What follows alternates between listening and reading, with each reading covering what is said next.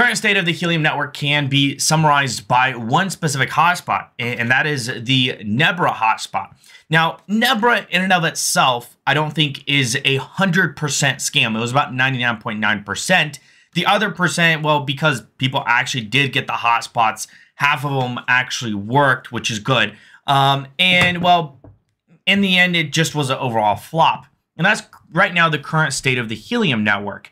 If we're being honest with ourselves, it wasn't 100% scam, but in many ways, it's been a total flop because, well, it attempted to do what it was trying to do, but it's yet to achieve that. And the means that they used really, the end didn't really justify the means of the process that was utilized. Talking about some of the partnerships, if you will, that were promoted very early on. So we're going to talk about 3 things that can save the Helium network. And if these 3 things don't happen, then the network's dead. And so is the token. And so are, well, the Nebra hotspots are already dead. But the other ones, especially my 11, are currently online. So with that said, if you're new here, my name is Alex. We talk about crypto, crypto news, crypto passive income. If you enjoy content like this, consider subscribing. You enjoy the video, smash up the like. But without further ado, let's jump into the video.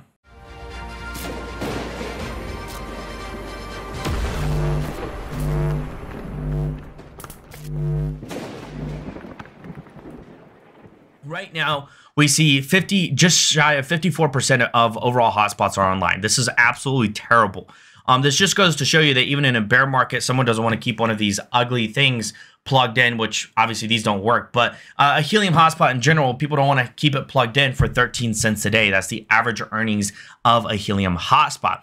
Now, mind you, there are some individuals that have taken the absolute whole 9 yards approach to Helium. And for example, this individual has earns on average about $6 per day, which, mind you, at that point, you know, $170 in the last month is really not too bad as far as just passive income. That's just off of one hotspot. Obviously, not everyone's is going to earn that well or that much. It really just depends on location and the height. There's a lot that goes into it, obviously, as we know.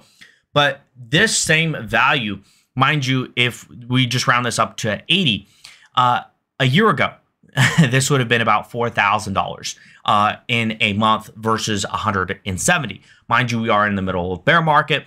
So for a lot of people that want to hodl, you know, this is an opportunity for them that they could perceive. But either way, $170 a month really isn't bad for a few cents in electric costs. But for the time being, regardless of whether is it still worth it and where the network is going to go in the future, really just depends on whether it's worth just dumping and getting as much value as you can get out of the Helium token right now, or is it actually worth holding? Now, the first thing that Helium needs to do is really start pushing its grant program.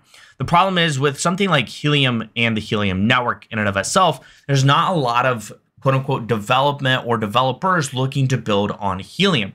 Now, obviously, this is a solution that's somewhat being solved because, well, Helium is moving to Solana. So there may be some benefits from that as far as overall growth, but the technology itself is something that from what I've heard, is a hindrance for a lot of people. If you look at a lot of the layer 1s, which Helium is a layer 1 protocol, a lot of your layer 1s, Cadena, Near, a lot of, even Solana, you have a lot of projects and protocols and blockchains that have massive grant programs. And the problem is a project like Helium has never been one to really push and try to get people to build on the Helium network. It's just not as public or as like promoted as Cadena. If you look at Cadena, Cadena has a $100 million grant program. Now, if you look at the overall price point of Cadena right now, and the overall market cap, you can see that half of its market cap, now obviously it's not the fully diluted market cap, but half of its current market cap, that's the amount of value that they have set aside directly for grants in order to incentivize developers to build on Cadena. Now, you don't really see that with Helium network. In my opinion, that is a huge problem. If you look at Helium, Specifically, they do have some stuff. It looks like they had shut it down at one point. Helium Foundation will reopen submission in fall of 2022. There are certain things that I guess they're looking to do, but this is not something at the forefront of Helium. And if you're looking and if you're really focused on making this protocol work from the IoT side of things, it's a level of risk, it's a level of cost for developers to build on something like Helium. And if you don't have a way to incentivize them via reward or a grant program that you're actively promoting, then who really wants to utilize something like that? So I think that's one of the biggest things when it comes to Helium is there needs to be more of a push towards the grant program if it still exists, if they've even opened it back up. But it is something I think that is very much lacking in the overall ecosystem. Now, secondly, people need to get their facts straight. But Bill Ackman, for some people that know Bill Ackman, famous billionaire, he has his own venture capital firm. Recently, as of a couple of weeks ago, he promoted Helium in what almost seemed like a sponsored Twitter thread post. This is what Bill had tweeted out. Mind you, this is November 20th, it's about 3 weeks ago. I don't know how many tweets this was, but this was absolutely massive thread talking about why, why he likes Helium and his investment into Demo, as far as a project that we've talked about that directly involves car data specifically. So in this, he talks about, if you look at it up here, let's see here. So given as a result over time, two-sided market for Helium develops into miners buy hotspots, deploy them around the globe to earn tokens. Users in turn purchase HNT in order to use the network. The more demand for the network, the more demand for HNT. Given HNT's ultimate finite supply, the balance between supply and demand yields a market price which increases or decreases over time alongside the success of Helium Wi-Fi network. Obviously, first things first, Bill Ackman doesn't realize that it's an IoT network, not a Wi-Fi network. As such, HNT becomes a valued commodity whose price is determined by supply demand. Demo, I feel like the whole purpose behind him having this massive Twitter thread was either one, to show his own project Demo that he's invested into in order to talk about Helium, which a lot of people know, to create some insight into Demo. Because then he goes on and says, Demo collects valuable auto data from data ports in cars, does so by allowing car owners to mint tokens by capturing data from their own car. He's pretty much saying, hey, Helium, for those of you who know what Helium is, you know, the success of their Wi-Fi network. Hey, something similar is happening at Demo. Come check us out. Is what it kind of sounds like in many ways.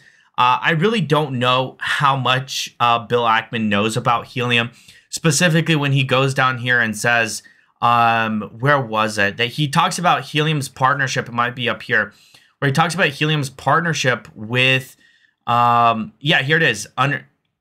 So initially, I assume there's no intrinsic value to any of the tokens, and therefore they simply represent a modern day version of Tulip Mania without aesthetic benefits. But after examining a number of interesting crypto projects, I began to understand how a token could build intrinsic value over time. Two examples to help explicate my view. Helium created a global Wi-Fi network used by Lime Bike and other track devices globally, as well as other uses which benefit access to global Wi-Fi networks. Okay, so this entire Twitter thread was like absolutely ridiculously stupid because one, he keeps calling a Helium a Wi-Fi network, not an IoT network. And then secondly, he incorrectly talks about the fact that, well, Helium is and was their Wi-Fi network, which doesn't exist.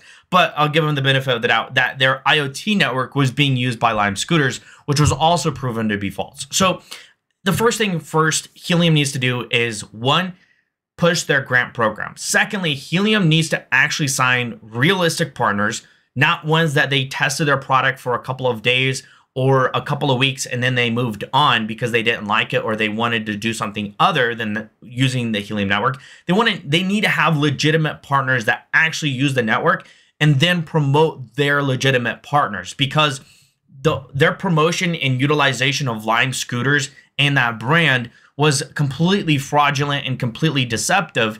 And in many ways, it was really only the reason that a lot of people got into Helium, because they perceived this realistic partnership between a well-known brand such as Lime and Helium as a network. So first things first, Helium needs grant program. Secondly, they need legitimate partners. I realize their Dish partnership. Okay.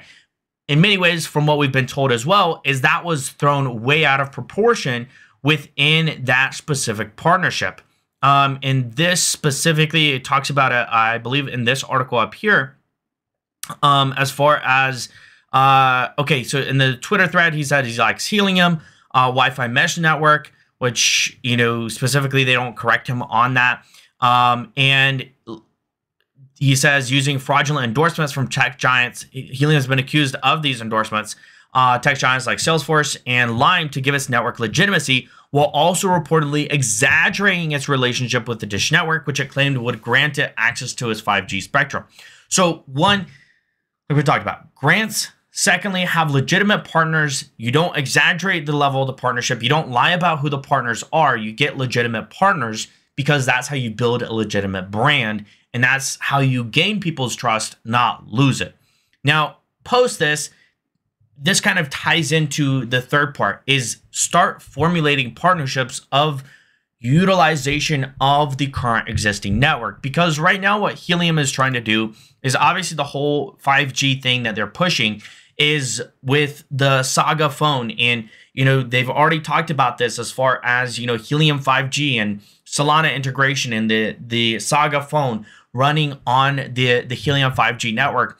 The problem is you're not going to run something to that extent when you have so few 5G hotspots. If you look at 5G mobile, there's, in the United States, this is worse than Sprint. And so if you know Sprint's bad, you can only imagine how bad something like this would be. Obviously, we know that it's going to be alongside of an integration with T-Mobile, but I'm really interested to see, like, to what extent is this actually going to be any form of value to individuals that want to say, hey, I'm completely Web3 with Helium 5G, Solana Saga phone. That, to me, you know, you're not going to have this come to full fruition if you lie about your partners, you don't have push for grants, and you don't sign legitimate partnerships. Now, obviously, the whole situation with the Solana situation and the fallout of Solana after the FTX collapse has a lot of people kind of speculative as to, is Helium still going to push forward with this? As we know thus far, Helium is still moving over to Solana. A lot of people seeing this as a positive. We talked about in mine and Vosk's interview, as far as, you know, there were some people that mentioned Hedera Hashgraph. There was a high level of interest for that, which never came to fruition. There's a lot better opportunities outside of Solana, but, you know, Helium moving to Solana is their own thing. In the end, if they do this, then they need to push for additional partnerships that see the value of both the 5G side of things alongside of the IoT side of things. Because quite honestly, the situation, and this is something we've talked about before, that currently exists is Helium's completely forgetting their entire IoT base. All their customers, all of their partners, all of their community, that if you look at the numbers speak for themselves. You look at the difference of 7,000 mobile hotspots versus 978,000 IoT hotspots. 99% of the network right now is unhappy, because 99% of the network is IoT. And if IoT is unhappy, that means 99% of the people involved in Helium are unhappy. And right now it's only pushing to appeal for the 5G network users or individuals. And I'm not saying that you should stop from pushing 5G and focusing on that. You have to, while you are building something else out, you have to remember who got you there in the first place.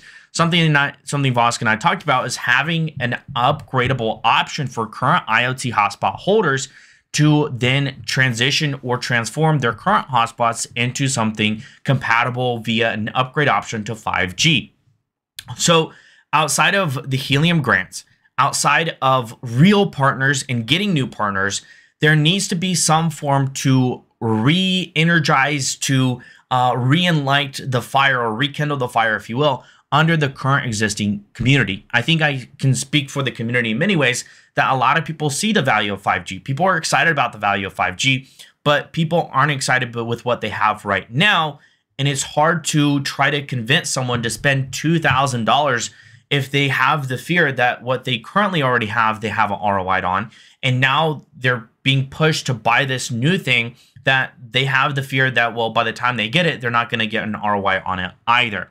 So you have to appeal to the current community in order to push forward with what you want in the future.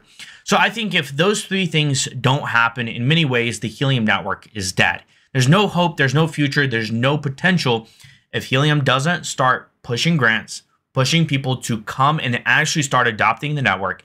If two, they stop lying about past partners or some potential future partners and exaggerating those and start signing official partnerships.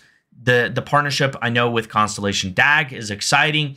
That was talked about through Constellation on their Twitter space the other day. The partnership with Demo, that's exciting, but we need to have real partners, not just random startups. Not saying they're random, but these are startups. These aren't established massive brands, and we need to see those kind of partners. And then lastly, they can't forget their current community. They can't forget the 978,000 hotspots that got them to where they are today. And if they do, there goes the rest of the community. So I'd love to hear your thoughts. Do you think there's other things that should be included in, if these three things, if you will, don't happen, that Helium network is dead? Do you think it's already dead? Do you think it's too dead to reincarnate, if you will? Is there a way for Helium to ever come back? Obviously, everything is down right now. Everything is in the dumps.